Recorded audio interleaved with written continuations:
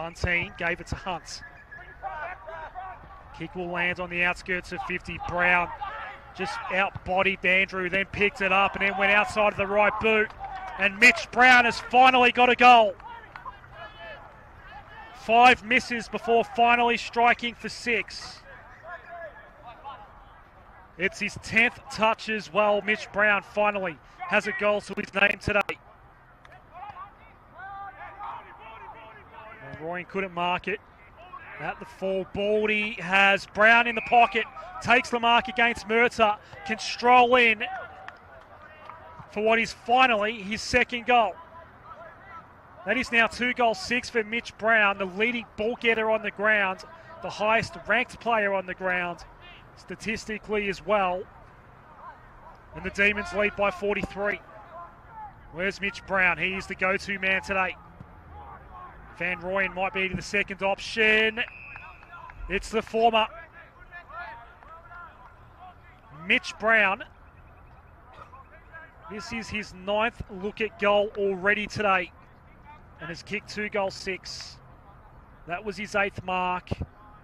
This disposal makes him the leading ball getter on the ground once more with 13. This is for a lead of 48 points for Casey. Mitch Brown's kick is good. He's now got 3. Sharp, intended for Forkhead, picked off by Laurie.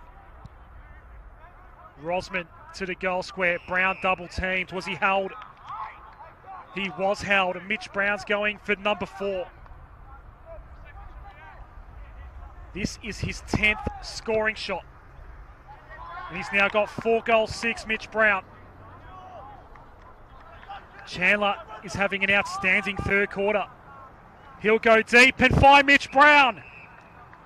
It just doesn't stop for the Demons at the moment.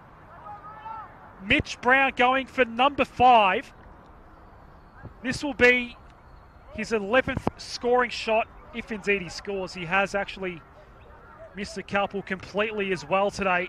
That's his 9th mark. He's the leading ball getter on the ground. Going for goal number 5, Mitch Brown. To make it a 78-point ball game. He's got a bag. To the middle of Ostworld Centre Oval we go. Demons playing really direct football at the moment. It bounces into Brown's lap. Right foot snap for 6. Mitch Brown. Having a day out on the Gold Coast. And he'll come to the bench for a very, very well-earned rest.